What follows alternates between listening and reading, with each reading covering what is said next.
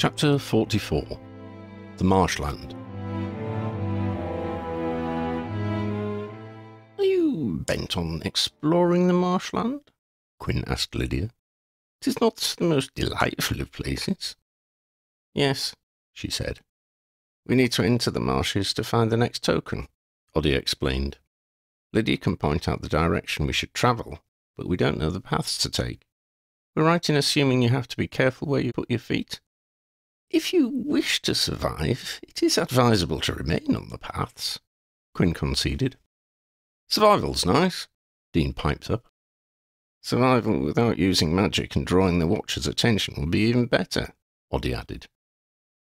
The outcropping of rock where they had spent the night was behind and above them now. There were meadows and water meadows before the marshland proper began. The coastline was out of sight, but there was still that quality of light that betrayed the sea's presence.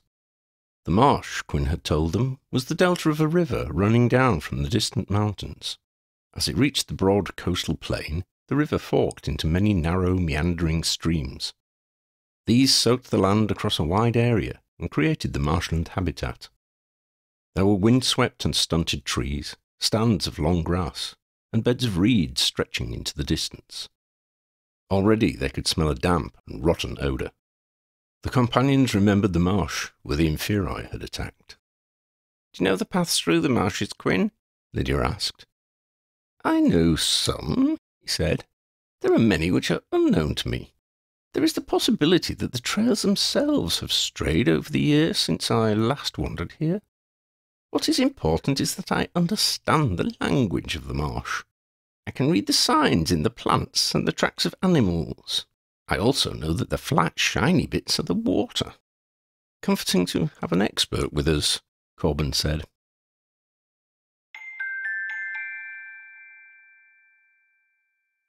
The meadows which sloped down to the flatland were a source of some relief and joy to the band of travellers. The going was easy and the ground soft underfoot. Flowers studded the lush grass. Bees bumbled around their ankles, visiting the blooms in the morning sunshine. Butterflies flickered here and there in a merry dance. Even Lydia felt some respite from her burden of cares. But the meadows lasted no longer than the morning. The ground softened further and squelched under their feet. They resolved to walk in single file, following the wanderer. Lydia walked close behind him with the mandala, telling him where they needed to aim their path. There was a faint haze over the wetland. As the afternoon progressed and they moved deeper into the marshes, the haze became a mist and then a fog. They could still see far enough to work out their way, but the lack of scenery was depressing. There was no break from the interminable stepping and trailing in the footprints left by those ahead of them in the line. The daylight was dimming when Quinn suggested a diversion. He knew of a raised area where they might camp for the night. Reaching this island involved a detour. Lydia felt uncomfortable moving in a direction which took them further from the destination the mandala was pulling her toward. She did it for their safety and comfort, but she'd gained no comfort from the move. Quinn found the island for them, which was a relief. His frequently vague manner did not instill confidence. They pitched their tents and built a fire with a sense of solace but little joy. The mist had thickened into a fog, and twilight had fallen quicker and deeper than normal. As they prepared the fire, a few noticed drifting lights on the edge of their sight through the mists. Quinn warned them to pay the lights no heed, and never to follow them. They ate their evening meal in near silence. The heavy wetness of the fog dampened the campfire and their spirits. Lydia was feeling especially gloomy and unresponsive. Oddie checked with her about his and Dev's interpretations of some of the information they had learned from Ambrose. She added very little to their knowledge, but it gave her something to think about, and took her out of her inner troubles. It was not until she rose to go to her bed that she realised that had been Oddie's intent. It showed he had a better understanding of people, and a level of compassion she would not have expected only a few days earlier. Lydia had borrowed the mandala. She had been following its pull for a long time now. That had given her a kind of closeness with it. She found she could make out the image it held, even when Freddie was not touching it. The mandala was opening up to her, in its own way. Freddie was still its master, though. Lydia didn't want to take that away from him. She handed the mandala back to Freddie. The move was certainly not for safekeeping, more to bolster Freddie's role within the team. Dean and Jimmy were their muscle and humour. Odysseus and Dev provided brains and knowledge. Shona gave support and healing. Sophie, and Christy when she returned, contributed speed. Corbin had a craftiness for cutting through problems. Xander was the best watchman, watch cat, they could desire. And Quinn the Wanderer evidently had his uses.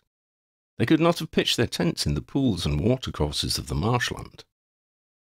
Freddie's significant contribution was just himself. His inexhaustible positivity kept those around him from sinking too far down. Even now, simply thinking about Freddie and about Odysseus's kindness raised her spirits. But she worried about how Freddie felt. He never seemed to mind, but a distinct role for him, and him alone, to fulfill, must make him feel valuable and valued. She hoped so. "Good night, Lids," Sophie said. Lydia remembered what Xander had told her. "Sleep tight, Soph, Shones. And if you come across the Watcher in your dreams, tell him Lydia says, bugger off." "Have you been dreaming about him too?" Shona asked. Lydia laughed a mirthless laugh. He doesn't bother me anymore, but he can't help poking his nose into other people's dreams." "He doesn't bother with me either," Sophie said.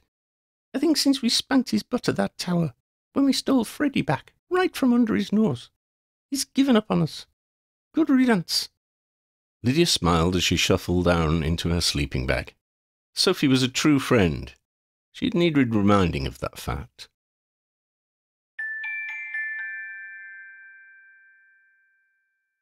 As they struck camp the following morning, the fog had burned away to a faint haze in the sunlight. Quinn had wandered off in the first glimmering of light. Dev and Sophie had been on watch together. Xander, returning shortly before Quinn, reported that the Wanderer had scouted the area and got his bearings. There was no evidence of the vagabond meeting or messaging anyone else. He seemed to be on the level. Quinn joined them for breakfast. He ate sparingly, as always.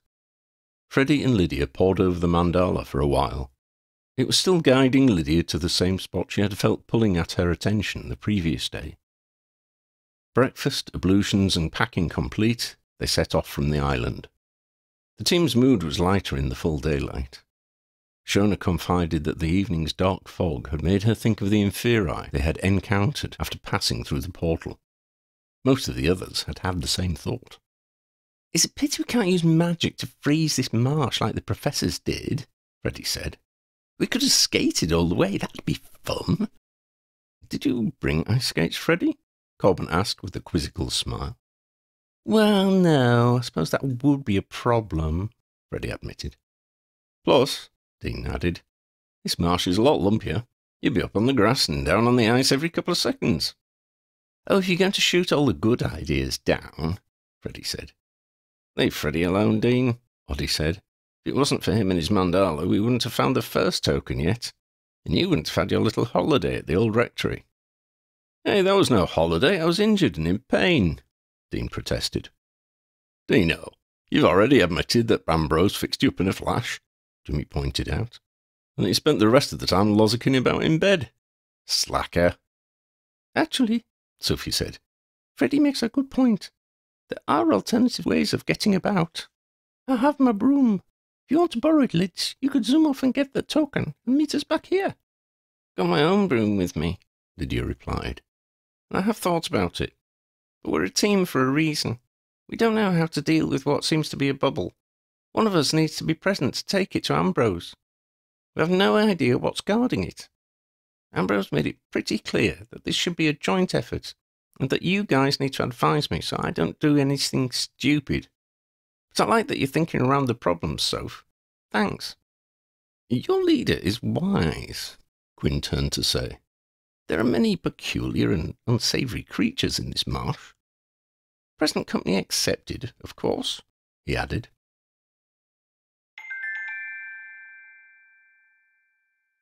"It feels close," Lydia confided to Oddie. "Not much further. We'll need to be ready." She turned to address the rest of the team. "It shouldn't be far now. There may be guards. Get your weapons out and keep your wands handy, but only as a last resort. She winked at Sophie. Sophie got the message. It was late in the afternoon. The sun was low, but still bright. Lydia was glad it was not dark and foggy as it had been the previous evening.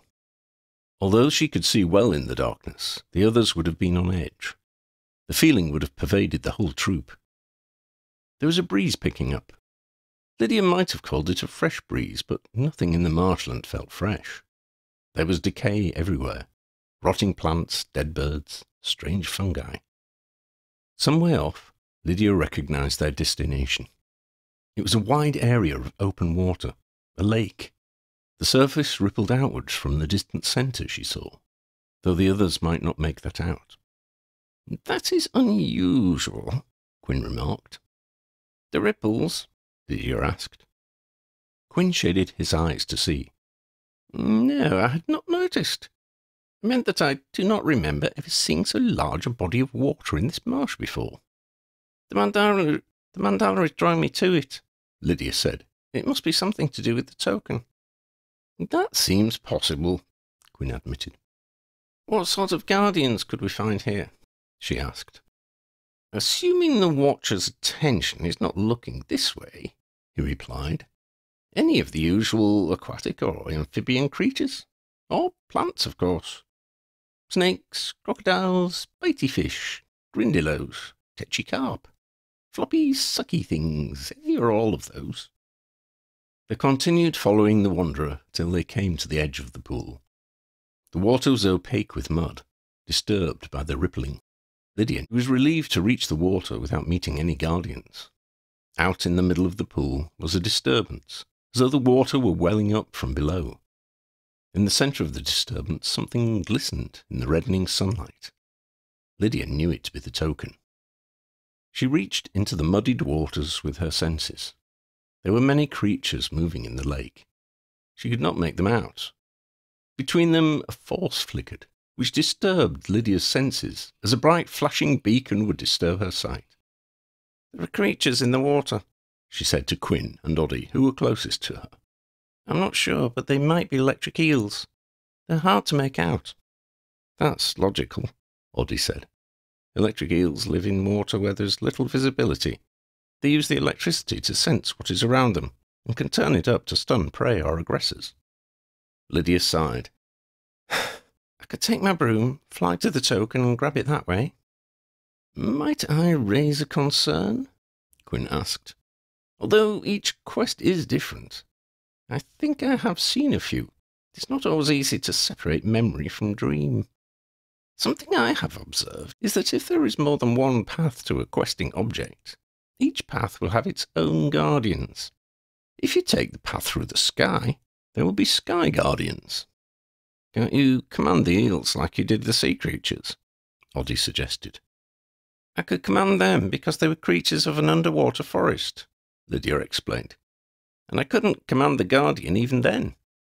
Unless you have some rubber trousers and chainmail boots, you might be better off taking the sky path," Oddie ventured.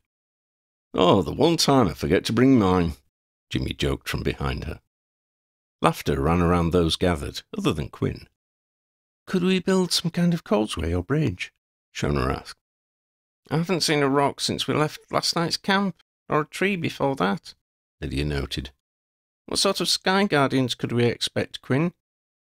"Eagles, wyverns, fire drakes, syringe flies," Quinn began. "Bitey birds," Freddie suggested. "Very bitey birds," he confirmed. "And do not discount the risk of them pushing you down into the eel-infested waters to be stunned and bitten." "What do I do, Odysseus?" Lydia pleaded. "How do muggles manage anything without magic?" "Take the sky path," said Dean.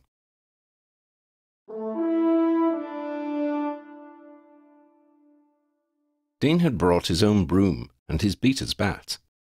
He told Lydia to fly to the centre of the pool and collect the token. He and Sophie would do their best to protect her from whatever guardians appeared. Oddie suggested that the rest of them arm themselves with swords and machetes. Lydia could return to them and they would help guard her. It was getting dark, though there should have been daytime enough remaining. Storm clouds were gathering, hanging low overhead and blocking out the remnants of the sunlight. "I believe the anti-world knows what you intend, Lydia," Quinn remarked. "Those clouds may conceal whatever guardians it will send to protect the token." "Let's make it quick, guys," Lydia said to Sophie and Dean. They mounted their brooms. At a nod from Lydia, they shot out over the water towards the disturbance. Harsh squawking broke from above. A dozen eagles stooped from the lowering clouds, heading towards the centre of the lake. Lydia heard the cries and risked a glance skyward. She saw several large hawk-like birds, and the figure of Dean soaring up to meet them. She turned her attention back to the upsurging disturbance in the lake, a short distance ahead of her now. Turning and slowing, she brought her broom to hover over its centre. Wary of the electricity of the eels, she spat into her cupped hand to wet it. There, on top of the very centre, no, hovering a little way over it, was the bubble whose image she had seen in the mandala. She wanted to look up to see how her friends were coping with the birds, but forced herself to focus on the token and trust them. She bent low, leaning to the side of her broom, and scooped the bubble up. It was hard, like glass, like solid crystal, yet it weighed no more than a soap bubble. With the token in her grasp, she turned back towards the group on the lakeside and sped off. It was harder to manage her broom, flying it as Madame Hooch had taught her. She could not fly as she normally would. That would have meant using her own magic. She heard the air battle between her friends and the birds above her, but relied on them and committed to returning to the others. At the water's edge, the remaining companions shuddered with anxiety as they watched on. Lydia had skimmed to the centre of the pool, grabbed something and turned back towards them. Above her, Sophie dodged around the oversized eagles, confusing them until they crashed into their fellows. Dean darted here and there, clubbing the birds as best he could. One spiralled and flapped down into the waters of the lake. As Lydia turned to return, they followed, friends and eagles alike. Lydia tumbled to a landing a little before the birds arrived. She stuffed the token inside her shirt and grabbed a machete from her rucksack.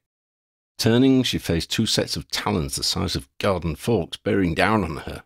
She swung and, with a crunching jolt which jarred her arm, severed a clawed foot from its leg. The huge eagle screamed and beat its wings as it crashed into the marsh beyond the group of students.